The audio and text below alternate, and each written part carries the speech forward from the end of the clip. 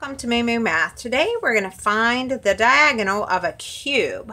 Finding the length of the diagonal of the cube. It takes two steps. First step is we're going to find the diagonal of one of the faces of the cube, and then we're going to use that and one of the sides to find the diagonal of the cube.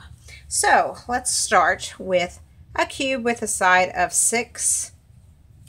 So if the side of one side of a cube is 6, we know the base has to be 6 because it is a cube, and by definition a cube has all four sides, or all, I guess it is 1, 2, 3, 4, 5, 6, 7, 8, 9, 10, 11, 12. All 12 edges have to be measure 6.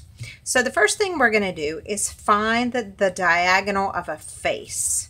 So let's take and draw it in. So we're finding this length on this front face. We know we have a right angle down here in the corner, so really we're dealing with a right triangle that I'll draw out here that has a side of 6 and another leg of 6, and we don't know the hypotenuse.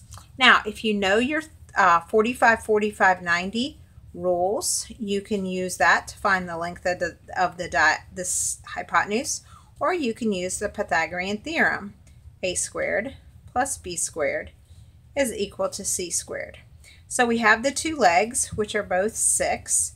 So let's plug in 6. 6 squared is 36, plus 6 squared is 36, and that is equal to 72. So that's equal to c squared. So 72 equals c squared. So let's take the square root of 72. It breaks down to 2 times 36, which is 6 square root of 2.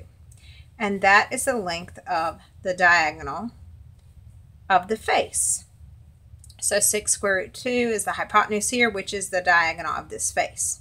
Now what we're going to do is use this diagonal to connect from this top point all the way to this far point over here. And this makes a diagonal across from top corner, top left to bottom right. We can find that length. Now, what does that look like? We're going to go down here and we're going to draw just this. So we're going to use this side, which is 6 square root 2. We're going to use this side of the cube, which is 6, and we're trying to find the diagonal that connects the top left corner to the bottom right corner. Well, if you can see it, it's a triangle that's laid kind of at a diagonal across the face of the cube. So we have a right angle down here. Now I'm going to take this triangle and I'm going to draw it up here so you can see it outside of the cube. Okay, this piece is right here, and that's 6 square root 2. The base is 6. And my right angle connects these two sides. So I'm trying to find the length of this right here. Okay, this is the hypotenuse of this triangle, but it's also the length of the diagonal in the cube. So now again we just use Pythagorean theorem, a squared plus b squared equals c squared to find the length of the hypotenuse. But this time our legs are 6 and 6 square root 2. And let's solve for c squared. So that's going to give me 36 plus, well, 6 root 2 squared is 36 times 2, which is 72. And that's equal to c squared. And when we add this together, we get 108 is equal to c squared.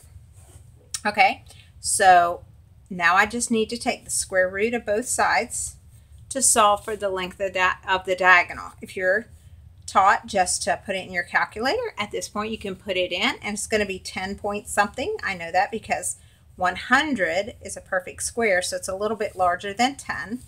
Or you can simplify the radical by just making a little factor tree.